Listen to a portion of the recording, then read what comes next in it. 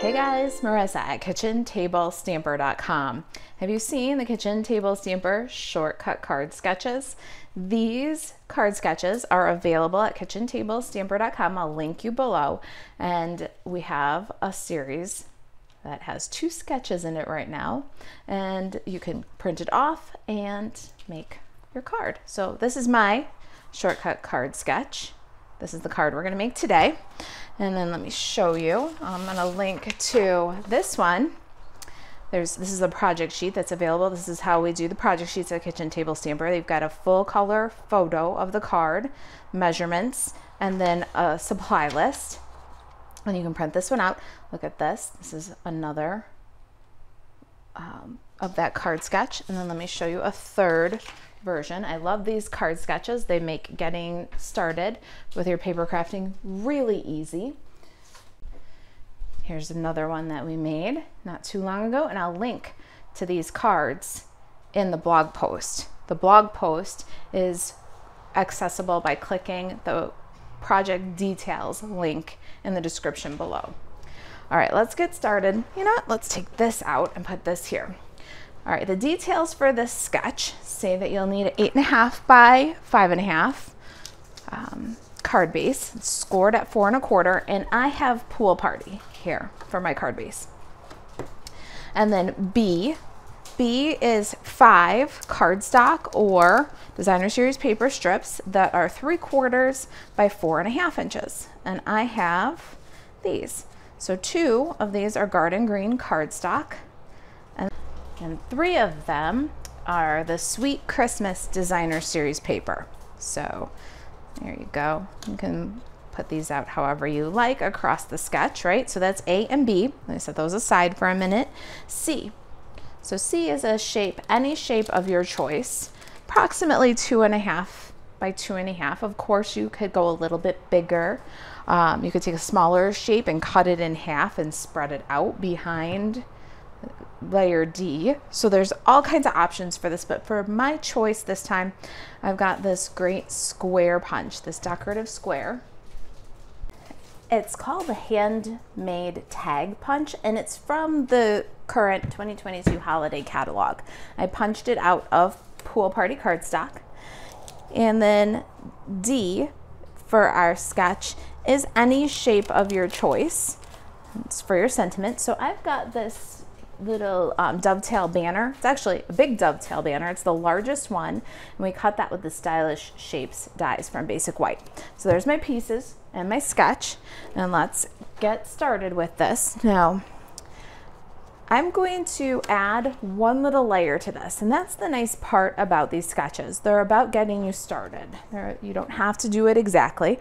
Of course, you can do the sketch this way, or you could do it this way.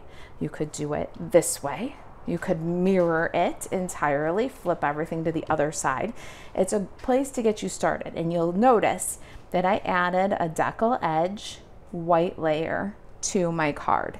So there's no reason, no rules that say that you cannot use this sketch as a place to start and then make your own individual creative adjustments as necessary. So I cut this large decal rectangle. I don't have a die chart for this one yet. We're working on it. This is the deckled rectangles dies from Stampin' Up. These are in the annual 2022-2023 annual catalog. And I just cut the largest one from Basic White cardstock. It's a great nested set of rectangles with a really cool kind of random jagged edge. Let me put it against before it's embossed so you can see that fun detail. I'm going to emboss this with the Whimsical Trees, Whimsical Forest, I don't remember the name, 3D embossing folder. It is also from the holiday catalog.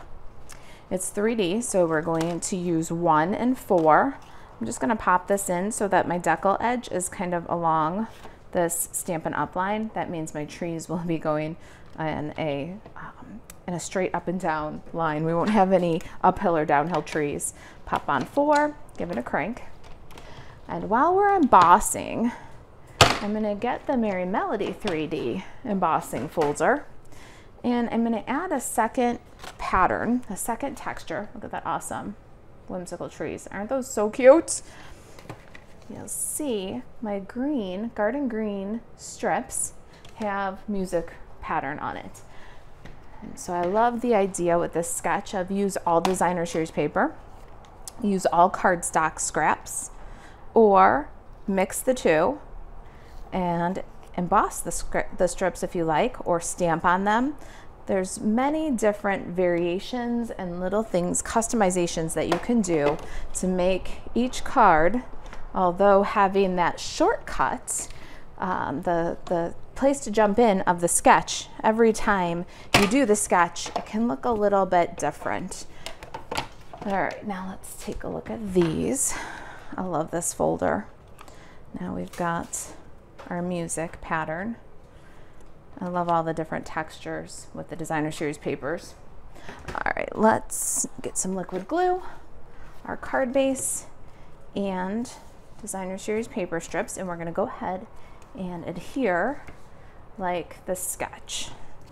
So here's our extra little layer because crafty girls do what they want. We're gonna put that one on there, centered. And then I like to add my cardstock layers next because they're so solid. I'm gonna layer the designer series papers over the edges of these a little bit. So we're gonna go kind of centered with enough room here to add designer series paper in the center to cover it. I think that's good placement. A little bit higher though. There. Now I'm going to put some adhesive on my center strip, cover the gap, and then I'm going to add these polka dot ones on the edge here, and you'll see that it covers both edges of the cardstock. The cardstock is a little bit more bold because of its solid nature. So I like to put the designer series papers over, and I toggle them a little bit. I don't add them on perfectly straight. They got a little bit of an angle. That way you don't have to worry about if it's all lined up perfectly straight. You could put them straight across. You could do it toggled for one time you do the sketch and perfectly straight like they're pictured on the sketch the next time. All kinds of different ways to just make this look different every time you do it. All right, time to do some stamping. And I'm using the Spruced Up bundle. I love this new bundle. It's just so bold and fun. It's got solid images, some whimsical greetings, and a very cool die set. You can bundle Spruced Up stamp set with the Spruced Up Outlines dies. And what you'll notice about these dies is the die cuts out the image, but it also cuts a tiny little outline. I'll show you when we do it. Then you can mix the inside and the outside. It just gives you some great design possibilities and makes each time you use this bundle unique and different. It's photopolymer, so we're gonna get our Stampin' Pierce mat, some basic white cardstock, and garden green ink. We're gonna do one of the smaller trees and one of the larger trees. And I recommend when you're doing a real solid image stamp like this that you pat, tap, and then when you go to get the final ink, your last tap, just kind of roll.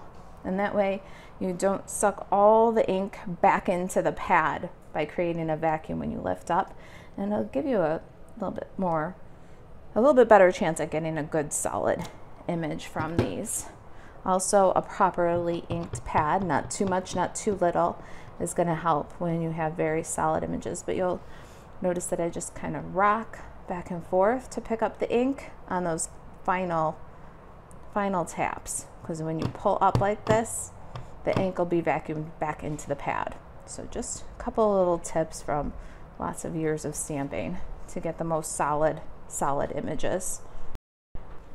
Now slide these to the side. Let's get our greeting. It's a two-part greeting, so you could do it in different colors. And this two-part stamping, I like to start with my longer part of the greeting, whether it's the top line or the bottom line. And then I've got the camera right in my face, so I'm gonna try and get this level, but we're gonna stamp it off to the right and hopefully level across. And then the shorter part of the greeting, that'll either be center justified, left justified, or right justified. It's easier to add the shorter bit after. And of course you can do this in multicolor, which is part of what's cool about this stamp set, is you can mix up the greeting. You can do Merry Christmas or Happy Christmas. There's our greeting.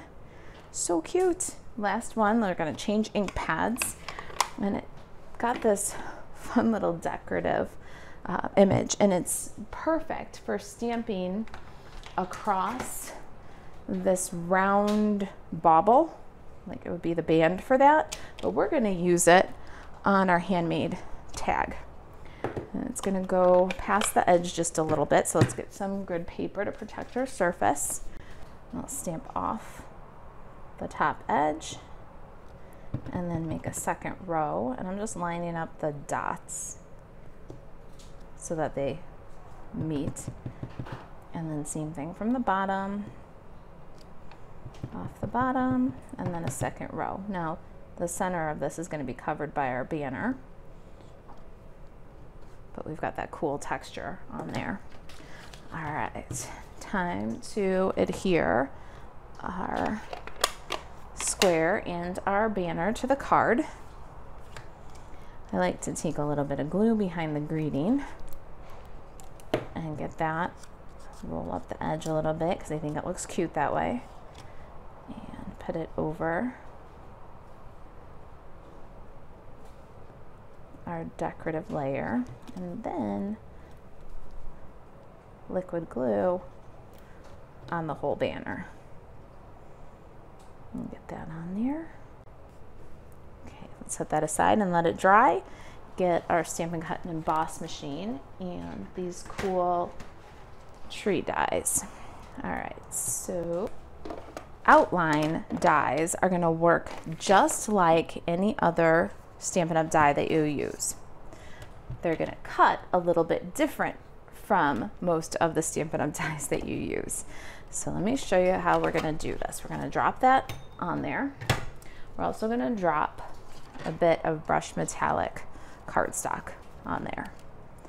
I've got these two adorable little stars for the top of the trees, and there are 3 of these little star dies in the Spruced Up Outlines die set, so you can do them all in one pass. I love that.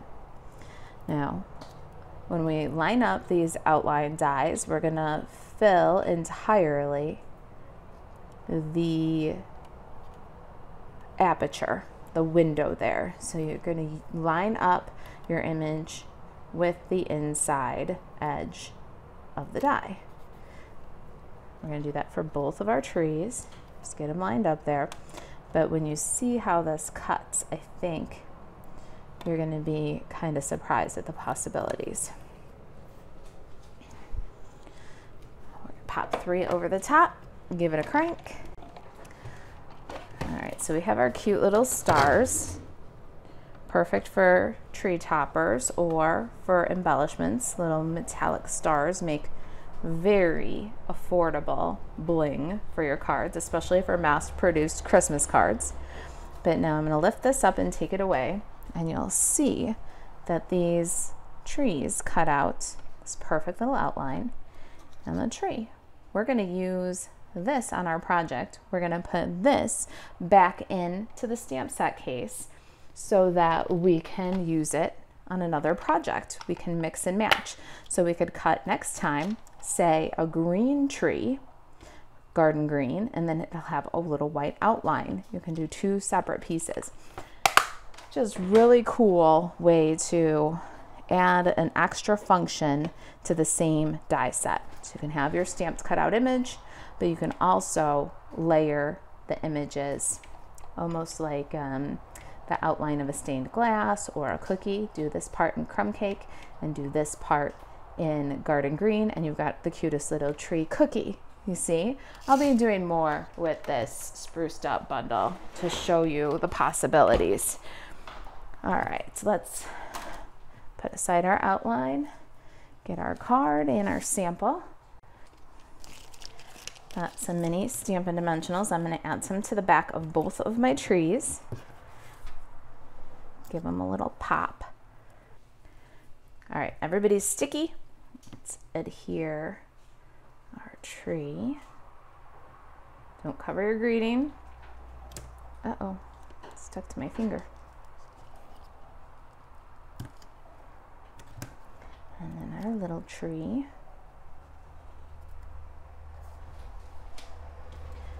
Take a dab of liquid glue on the top of each of those trees. And then got my take your pick tool. I'm going to take them apart here for just a second. Pick up my little star and use the point of the take your pick tool to just help me place that star right on top of that liquid glue. Super easy. Even if you have dexterity issues, this tool is awesome. Last little steps here are our embellishments. I love these two new embellishments from Stampin' Up. We got a real red garden green combo pack. Awesome for Christmas into Valentine's Day with this real red. Use this one for Christmas, use this for Valentine's, and you'll get double your use out of that. I'm going to use the real red this time and just tie the teeniest little bow I can manage. So you can see I've got about maybe 1.5 inches of ribbon. And I'm going to fold back. It's on the spool so we don't waste any. And then loop around. So loop, and then swoop around, always over the top. Loop, swoop. Now tuck. Do you see the space that my finger's holding open? We're going to tuck. And then pull. Hold the center, pull the tail. Hold the center, pull the tail. Tighten it up. Do that method. You get a perfect bow every time. Hold the center. Little finesse until you get what you want. When you've got the perfect size bow with everything going in the right direction, then you can cut away from the spool. And there. Now we're detached. Change the angle on this piece. And this is all the waist. If you tie from the spool, you'll never waste more ribbon than you have to. Add that with a mini glue dot. Right at the bottom of our trees. Don't cover your greeting. Cute. And our embellishment, we've got adhesive backed seasonal sequins. This is a favorite current embellishment right now. I love this package. You get 4 sheets of seasonal sequins. White, sweet sorbet, matte gold, and then this gorgeous garden green. I did white for this card. Of course, you can do anything you like. I thought it looked kind of like snow flurries on our little Christmas tree forest. So I'm going to do 5, 3 kind of floating up, and 2 dropping down from my greeting here. And there it is. There is our shortcut card number 2, Christmas card. To get the shortcut card sketch number 2, buzz over to kitchentablestamper.com. The link is in the description box below. If you've got any questions, email Marisa at kitchentablestamper.com. Feel free to text or call. The phone number's on the blog. And to shop Stampin' Up 24/7, you can buzz over to marisaalvarez.stampinup.net and click shop. Thanks for watching. I'll see you in the next video.